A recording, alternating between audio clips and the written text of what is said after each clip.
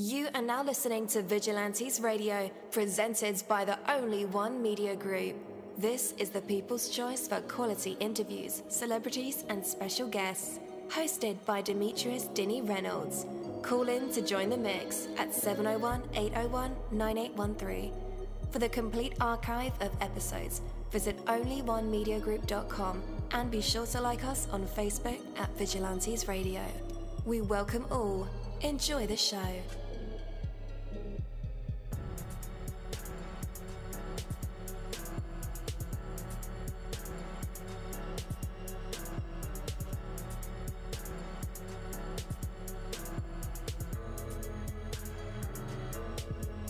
Ladies and gentlemen, please welcome your host, Demetrius Houdini Black Reynolds. Enjoy the show.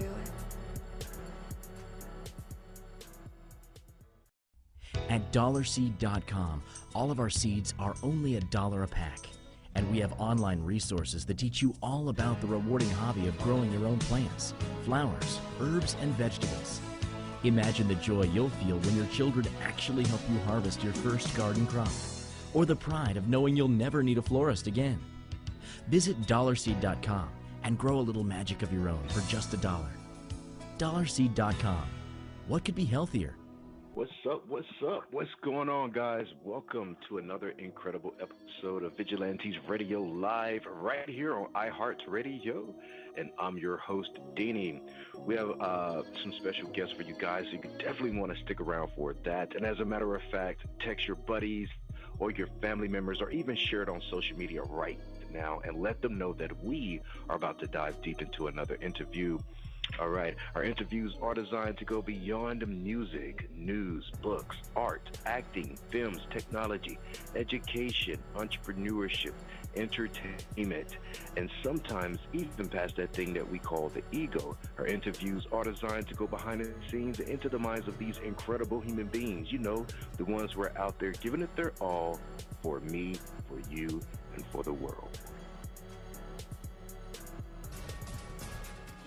Have you struggled budgeting your finances? Don't worry, you're not alone. HumbledBudget.com, that's HumbledBudget.com, is the help and resource you've been searching for. HumbledBudget.com is a personal finance and educational website with a great variety of topics when it comes to budgeting, taxes, investing, and the popular topic of FIRE, financial independence, retire early. HumbledBudget.com has a goal, and that's to help you reach your financial dreams, no matter what your goals are when it comes to finances. It doesn't matter where you start, where you come from, or where you are right now. HumbledBudget.com can help. What are you waiting for? Take that first step to the financial life you've dreamed of and go to HumbledBudget.com. That's HumbledBudget.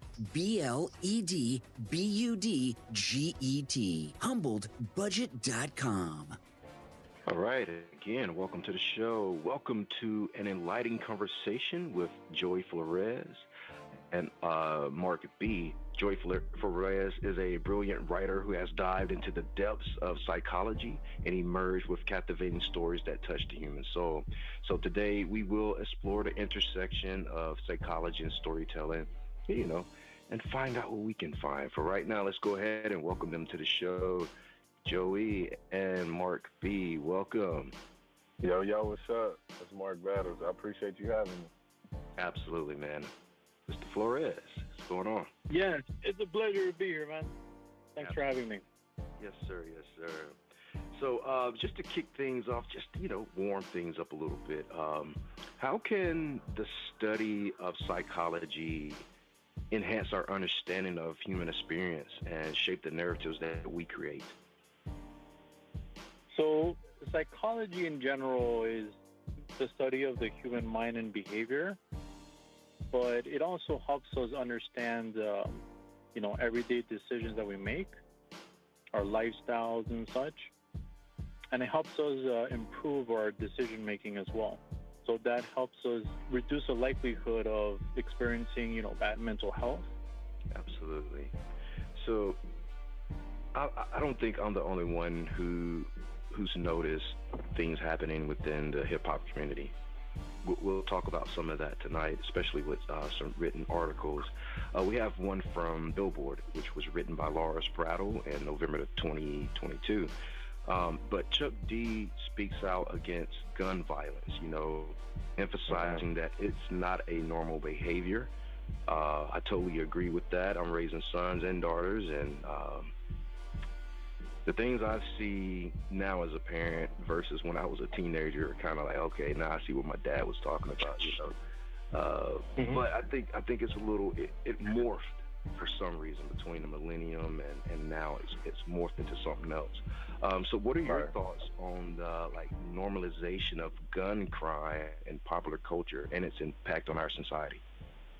So obviously Chuck D is a very, very popular figure in hip-hop music. He's not just very famous from being part of Public Enemy. He's also very famous as a standalone artist. So he's actually voiced a lot of opinions regarding gun crime. But this particular article from Billboard that you're referring to, this one pertains to Takeoff, which is one of the artists from Migos. And Mark actually, he's managed currently by Coach K, which is Kevin Lee. He's actually the manager and record label executive that is currently associated with Migos. I think Mark likely would have more insight into the situation regarding what happened with Takeoff. Migos is currently signed to Quality Control Music, right? With Coach Correct. K? Yeah. Is that right? 100%. Yeah, so, and that was, they were the first group signed to Quality Control, so they did a lot of the grassroots work with Coach and with P, the two owners of the label. And honestly, speaking on Takeoff or speaking on a lot of these rappers that have been victims, to gun crimes lately, I feel like a lot of it, a lot of our kids coming up are desensitized to it because of the music, because of the glorification of, certain aspects of this lifestyle. And being somebody that grew up in what's glorified, my background is right on par with a lot of the things that get talked about. But I decided as an artist to never glorify that part of it, because when you make it seem like it's all glitz and glamour and it's fun and it's an exciting way to live, you sending the wrong message. And honestly, growing up the way that I grew up, that part of it was never fun. And that's the part that's confusing to me. They think because we grow up a certain way that we not scared too. I remember living down the street from a killer, and everybody in the neighborhood knew he was a killer. And I'm 12, 13 years old.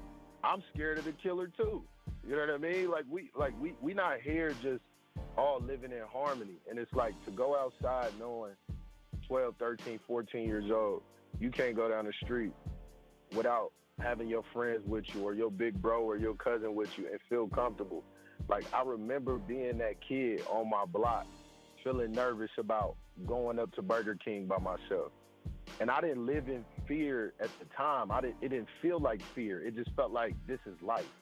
This is just the norm. But then once you grow and you're out of that and you think about what it felt like to be in it, it's always been kind of confusing to me when I hear artists glorify it the way they do. Because as somebody that experienced it firsthand, it's just it didn't feel like that. It didn't feel exciting. It didn't feel fun.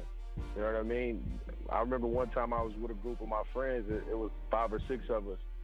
And one of my friends made a comment. He was like, Mark, it's 5 or 6 people. I can't remember the number, but it's 5 or 6 of us in a circle right now. You the only person in this crew that ain't been shot. And I thought about that wow. I was with a group of guys as my friends my whole life. And I was the only person in our group that had never been shot. That's the reality of what we're growing up in. That's the reality of what we experience. But once you put a beat on and we start talking about it and make it sound fun and make it sound exciting, make it sound like it's an action movie or something like that, I think that's what makes people start to look at it like it's not real life, or like the artists aren't real people. And looking back at pictures, I got a picture in my room right now of 6 of my friends, and I'm in the picture with 6 people I grew up with, and all of them is dead. I'm the only person still living. That's the reality of this gun violence, you know? So I guess I look at it differently than a lot of artists, and I know they're looking for a way out. A lot of fans gravitate to that type of music, but it kind of make me emotional thinking about it, man, because it's not as fun as they make it seem. All right, for sure. No, and Mark, for the listeners who may not know who you are, can you just give a little bit of details on who you are? Okay, yeah. My name is Mark Battles. You know, I've been doing this underground thing for a minute. I own my own label, which is called the Bizzy family. But like you said, I'm managed by Coach K, Quality Control. So that's my family over there too. And I've been doing my thing for a while, touring, you know, putting out my own music, getting on the road, building my own fan. So yeah, you know, but my music is I guess is a little more on the conscious side. I wouldn't say I'm like a Common or, you know, like a Talib Kweli or nothing like that, but I definitely speak on a lot of the things that the Billboard article touched on. I speak on a lot of the things that the Source article touched on, so this is right up my alley. But going back to what we were talking about regarding the Billboard article with Chuck D, so to be honest, the gun violence is a very serious problem.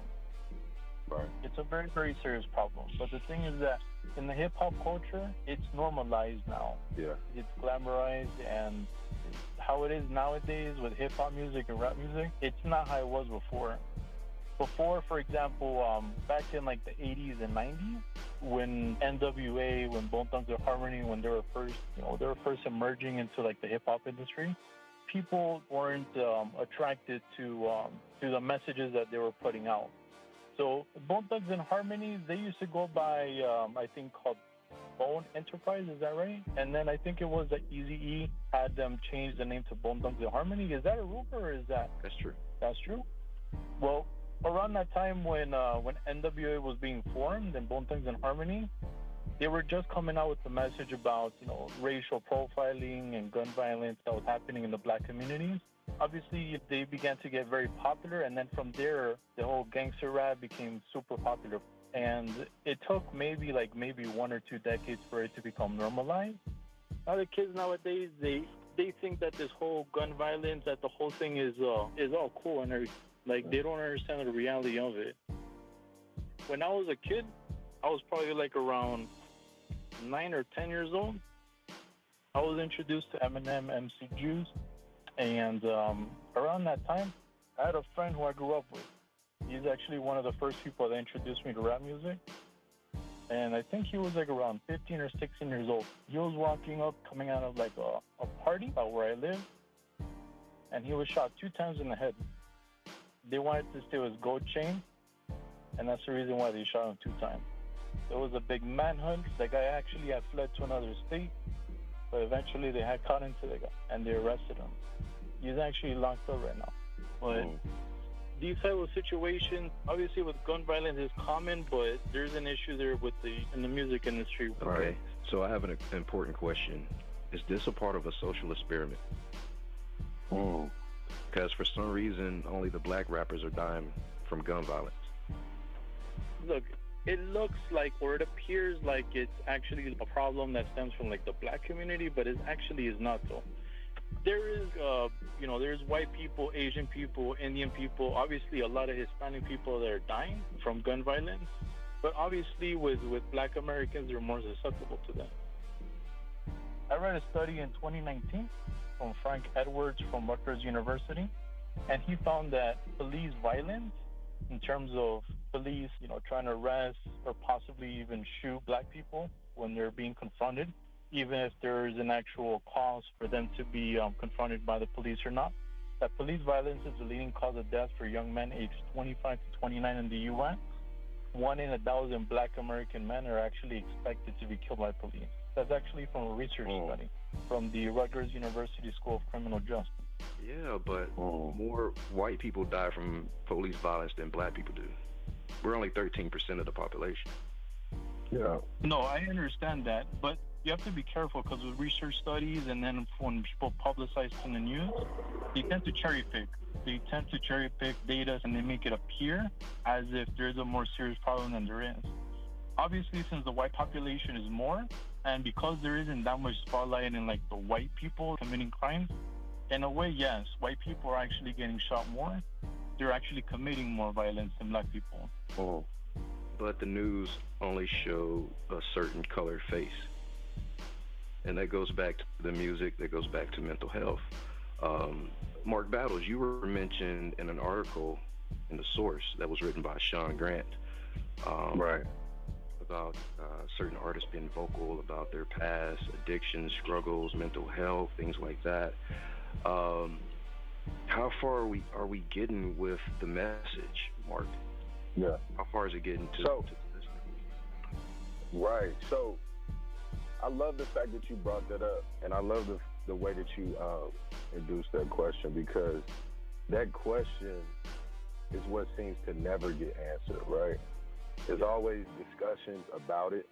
We're always having dialogue and back and forth, and everybody's stating their opinion, but we always miss the mark.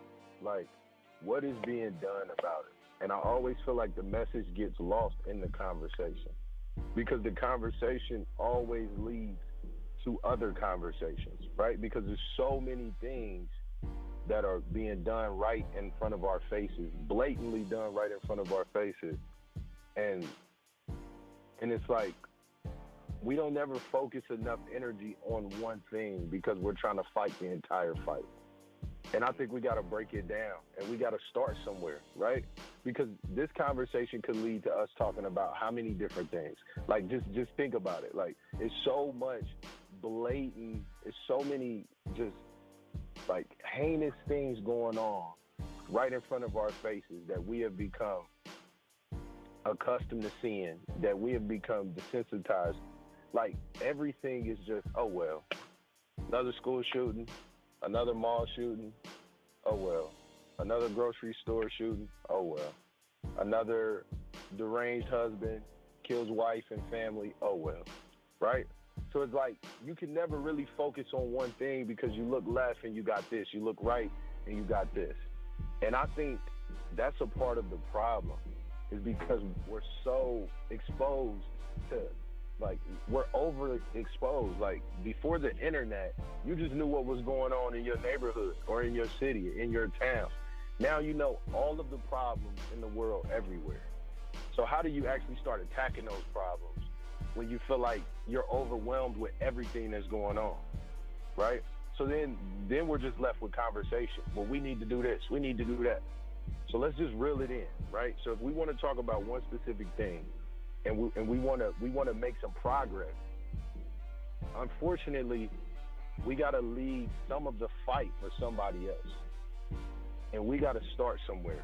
So with us, when we talk about the black community, we talk about gun violence in the black community.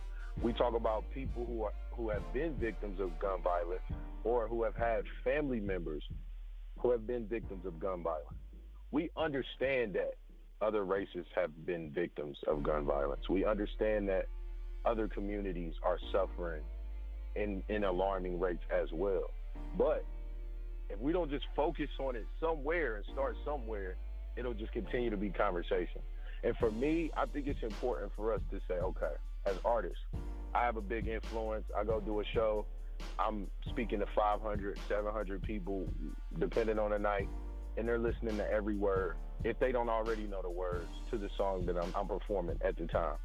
And anytime I say anything that may just be for fun, you know, it may just sound dope on the track, but it don't necessarily align with my beliefs, I always question myself.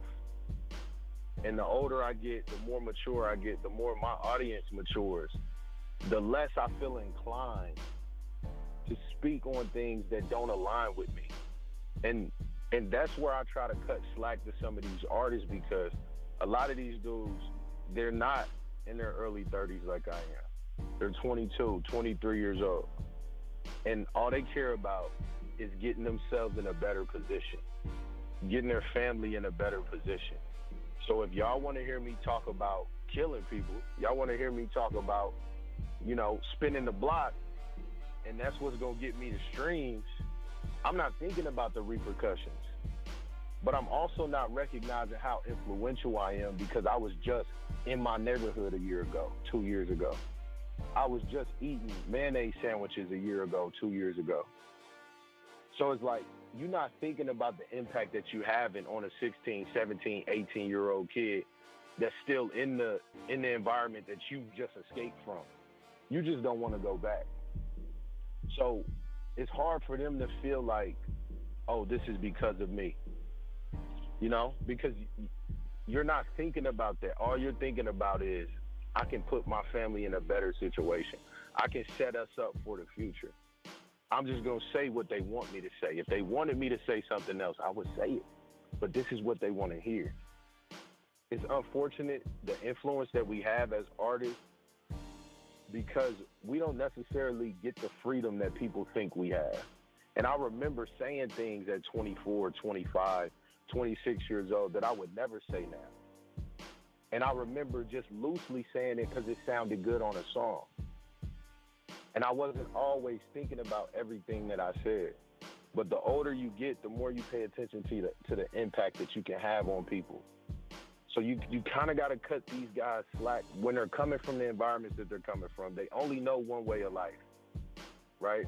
But on the flip side of it, we have to start speaking about these things, and we have to start making other things attractive, making other things sound cool.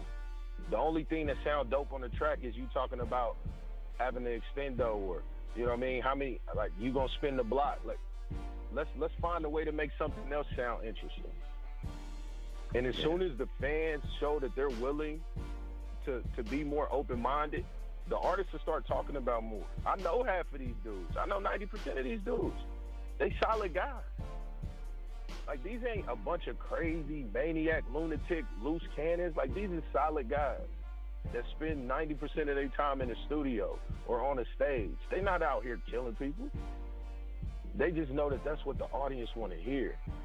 And if, as the audience, these people start to show that they're willing to listen to more, when you got conscious artists speaking on certain things, press play on the song sometimes. But if we're never listening to that, you're going to continue to get what you've been getting, because that's what's selling. That is one big issue, though, in the hip-hop industry or just in music in general. So a famous rapper gets gunned down, right? The whole music industry and the fans and everything, they start mourning the death. They make a few statements, like on social media, or, you know, they talk to the media, and then they return to business as usual. And they begin again promoting content that glorifies black murder and trauma. The cycle just repeats again and again with every single big-scale murder that happens. There was actually an article that I shared with Dini about Chance the Rapper. He's a Chicago rapper. I'm sure that you guys are familiar with Chance. That's my guy. He's probably one of the few artists that actually he's done a lot to try and combat the problem with gun violence, because you know that in Chicago, it's a very serious problem. Right. Gun violence in Chicago is super bad. It's been bad for like the past 10 years. I know you guys probably noticed that Chicago got the nickname Chirac. But Chance is actually one of the few hip-hop artists that's done a lot with the youth. We're trying to reduce gun violence, you know, trying to increase participation in school programs. He was doing a lot of campaigning with that during like latter part of the 2010s. But look, the gun violence is probably one of the most important things, everything that we've discussed during our entire conversation. Yeah. And look, I've been a victim of gun violence, not directly, but indirectly. Like what I mentioned in terms of me having a childhood friend who I grew up with, who was shot because he was carrying around a gold chain on his neck. Right. It fucks you up in the long term. Like, immediately, the people who are affected by gun violence, obviously they're going to cry and mourn and everything, and it's not really a big issue after some time. People forget about it and they go back to their normal life. But there's actually long-term psychological effects that happen, and people suffer for the rest of their lives. Absolutely. So going back to what Mark Battle said about listeners' preference. Yeah. So if we can change the listener's preference, we may have a chance. I don't believe that personally. I think that we're so far deep into this. I mean, the roots are there. It's going to continue. and nothing's going to happen to someone that the world really, really cares about, you know, then we may have some type of people come in to change something, but then it may be something that we don't agree with, like gun control or something like that. But yeah, with the listener's preference, and all these artists like you, Kendrick Lamar, Vic Mensa, Chance the Rapper, you know, shedding light, what can we do even in the media world to help this? Because outside of mainstream media, you know what they promote, you know what they push. It's always some type of agenda, and, you know, sometimes I don't think it's listener preference. I think it's someone telling the listeners that they think they want to hear this kind of stuff. Because if you really ask these artists, like you said, man, we really want to talk about some things of substance, you know? But that doesn't sell. Absolutely. And it's funny because I love the way that you introduce these topics, man. I'm just going to show you some love and respect right now, because it's easy to stay on point with the way that you introduce these topics. But I think there's some validity to what you're saying, man. And I feel like it may be beyond hip hop media. It may be something else going on behind the scenes that is responsible for the energy that certain artists get. And even when those artists make the decision to try to do something different, 9 times out of 10, those songs don't get the same push. And it's like you only allowed to get 1 or 2 a year of those type of songs where, I wouldn't say a positive song, but just a song with some substance. Like a Lil Baby, you know, he dropped his a couple years ago, and that went crazy, and now Dirk got his new one going out. But it's like they only allow you 1 of those songs every couple years, right? And it just seems coincidental to me. It's like these songs work so well. Like, why would it take Dirk this long to drop a song like that? And it's doing so well. It's probably going to be the biggest song he ever dropped. So it makes you think, it's like, so it can't just be the consumers. It has to be something else. Politics has a very, very big significant factor in the music industry. If that's something that actually affects not just the artists, but the record labels and, you know, the execs and everything. So people in Congress, people that are in politics, they closely watch, they closely observe, you know, all the big trends that are happening. And whenever there's something that either they don't like due to it being like political in nature. What I was discussing in the beginning of the conversation with when NWA and Easy, when they were coming up in Compton, there was a lot of political conflict with them becoming mainstream.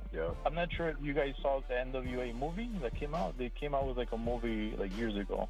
There was like a little bit of panic with NWA becoming mainstream because not just their name, but just their music in general. They've never had gangster rap as part of mainstream music before, and so it was something that they were scared of in like the whole culture. But after some time, people began to normalize the NWA music and everything like that, and eventually people just accepted that gun violence was part of black culture, and then they just began making money off of it, glamorizing it and normalizing it, which is the issue that we're discussing now. That's because it's still going on. It's still going on right now, though. That's the problem, though. Right. Black people think this is our culture.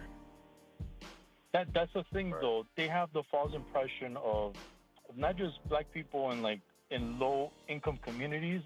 There's a very, very big problem with stigma because of the hip-hop industry. Well, not just black people, but Hispanic people, too. Because there's a lot of Hispanic people that had wrote off the popularity that the hip-hop industry had promoted. So it's not just a black issue, it's also an issue with Latino rappers. There is very few Asian rappers too, but it's a multicultural issue. All right, so in closing, I just really want to know what can we do, especially on the mental health, and with more people coming forward with, hey, maybe I'm not okay, you know, maybe I'm dealing with a lot of pressure and I don't know how to translate it. I know how to translate it through violence, maybe beating someone up or going off on someone in traffic. I just think we need some hands-on help. Best thing is to raise awareness of the problem, which is something that some hip-hop artists have done. But the problem is that with politics, there's a lot of partisanship. For example, in Chicago, the Democratic Party, they run the whole city of Chicago. And there is a lot of public corruption. I think it was 70s or 80s. They had arrested judges, they had arrested cops, they had arrested a bunch of people that were in public office for the very same crimes that they were prosecuting black people for and Hispanics. So politics is a very important factor, but they're also complicit in part of the issue as well. So it becomes a very challenging. But I think from a media standpoint, from a standpoint of just me being a creative and knowing that there's other creators out here that are recognizing the issues that we're speaking on right now, but they still love to create. They still love to be in media. They still love to make music. They still love to express themselves through the arts. I think what Houdini is asking is, what can we do? And what I think we can do is, I think we can all agree that this is a problem that is internal, but it's pushed externally. So internally, we're causing a lot of, it's almost self-inflicted in a sense, but there's an outside force that's fanning the flames, right? So in order for us to really recognize what the true problem is, we got to take a step back and try to do things differently, and then see if we're persuaded to go back in this direction. So I got a lot of homies, a lot of artists. I've been in this game a long time. I've done features with French Montana. I did an album with Tory Lanez. So it's like Tory Lanez is a great example of what he just dealt with. I did a collab album with Tory Lanez. Like, just any of these artists that you may think of that may come to mind when you think of more of a street artist or something like that. If you sit down and have a conversation with these guys with the cameras off, when they're not in character, I'm not speaking on Tory or French Montana specifically. I'm speaking on just a lot of these artists in general, just any rap artist that's current right now. You sit down and have a conversation with a lot of these guys, they got the biggest hearts in the world. They give back to the community. They buy T-shirts and they buy coats for kids. They're giving out turkeys and hams during Thanksgiving. They care about where they're from.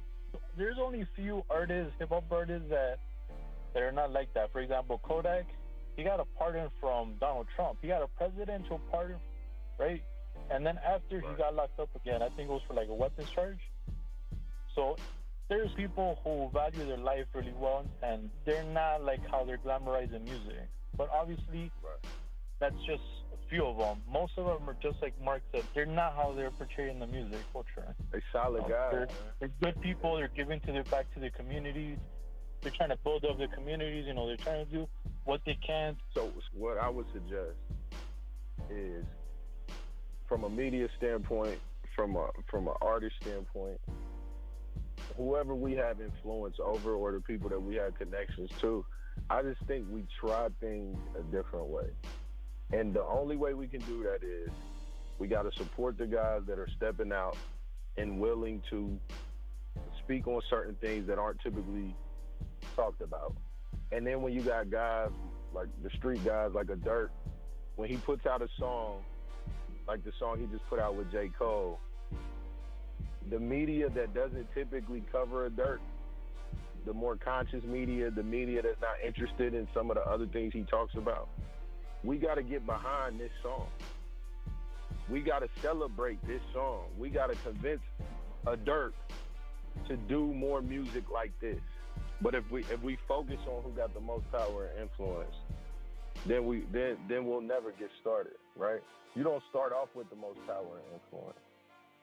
All you can do is control what you can control. So if you got an audience, if you a podcaster, you got a blog that's getting 1,000, 2,000 clicks a day. That's not major, right? But at the end of the day, if we start there and we continue to grow, and everybody is on the same page from an underground or a mid-major standpoint, it'll start to make waves, right? You might not have the biggest voice, but you still got a voice. And I'm at the point where right now, with all the artists that I know, all the guys that I've worked with, all the guys that I got love and respect for, all the guys that got love and respect for me, like, they know what I'm on right now, and they respect what I'm on. And I got songs coming out this year with some of the biggest artists in the world, and they doing songs that sound like me, with me. And if I can get an A-list artist to jump on a song, like the song that I'm gonna drop in a couple of months, that's really speaking on a lot of these things, if I can get them to do that and support me and co-sign me with a message like that, then I think we can all find a way to start at least moving in that direction. But if we keep just throwing our hands up, it's like, no matter what we do, we don't got the biggest voice, mainstream media is going to drown us out, whatever, then we're going to be stuck in the same position. But we got to start somewhere. And like I said, I'm not perfect. Like, I'm not like some Christian rapper or nothing like that. I don't pretend to be perfect, but I do know one thing. Like, I lost a lot of friends growing up in the environment that I grew up in. I lost a lot of family members. My cousin, my nephew, 2 years ago, my nephew got murdered in my old neighborhood, selling a phone on Facebook Marketplace, and they robbed him and killed him. You know what I mean? So it's like, it's people like me that's just fed up with it. And no amount of money is worth me being a part of pushing a message that's destroying my community. It just ain't. And eventually, if we continue to celebrate certain things like, you know, just music, I'm not saying the music has to be music that could be played at church. I'm just saying we got to stop pretending like it sounds dope when you talking about killing 5 people in one verse or shooting up the crib. I don't care if your mama in the house and this and that. That's the stuff we celebrate. There was like a song that you came out with or a video about, I think it was about like gun violence or mental health. A little bit of both, yeah, I guess you could say that. It was just about my life and what it felt like growing up in my neighborhood, you know, in an impoverished situation, growing up in an environment where you had to fight every day. You had to look over your shoulder. So, you know, I try to speak on these things, and I've touched hundreds of thousands and millions of people with my message, but, I mean, like you said, it doesn't get glamorized. It doesn't get championed like some of the other stuff does. And until that happens, there's only so much you can do as far as an artist, you know, making certain songs. It's going to take more than just that. And okay.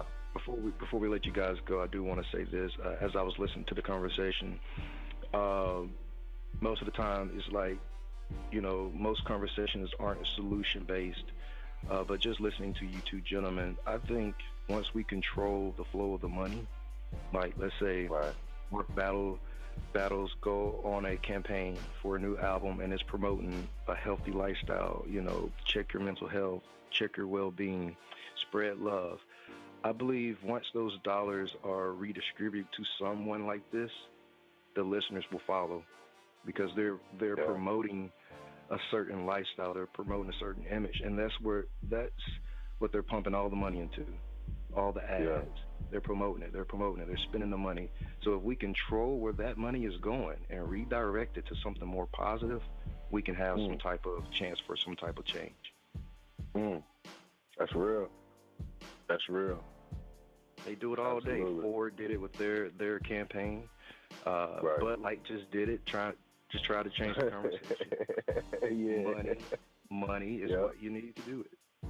Absolutely. All right. Mark Battles, where can people connect with you online? Everywhere. You can find me on all socials at Mark Battles 317. That's Mark Battles Mark with a K, 317. Come tap in with me. I mean, I got a lot of music dropping right now. I'm working on a new album. I just put out a mixtape in March called Paramount. I'm working on my new album right now. Got a lot of big features, real big A-list names that'll be on that album, man. I'm excited about this year, but I mean, this is a fight that I'm gonna continue to fight. So I love talking about this. I haven't done a lot of interviews because this just isn't something that people typically talk about. So I appreciate y'all having me as a guest. Hopefully, you know, it's a lot more conversations in the near future for me in regards to this type of subject matter because I'm super passionate about it, man. You know, Dini, you seem like a great guy. I would love to connect with you again, but we just got to keep fighting this fight, man. You know, and we got to figure out a way because eventually it's gonna get to the point where it will be too late, and you know we'll be closer to the end than we will be or being able to get a fresh start. So hopefully we figure this thing out. Absolutely, man. Absolutely. All right, and Joey Florez, where can people connect with you? I'm on Instagram at Joey Florez, COM, and Twitter at It's Jose Florez. Dini, thank you very much for having me. Absolutely. I would love to continue this conversation. Absolutely. Thank you. I appreciate it. Absolutely. Have a great night. This is Coach Dini, creator and host of Vigilantes Radio Live and VP of Operations of IamBizzyBone.com. I wanted to let everybody know that the My Music Block TV Awards are back and bigger than ever, celebrating 6 years of excellence. The MMBTVAs honor the most exceptional artists, including actors, writers, producers, dancers, musicians, and performers within the fine arts community, and is not limited to leaders in the community such as activists, entrepreneurs, teachers, and leaders of peace.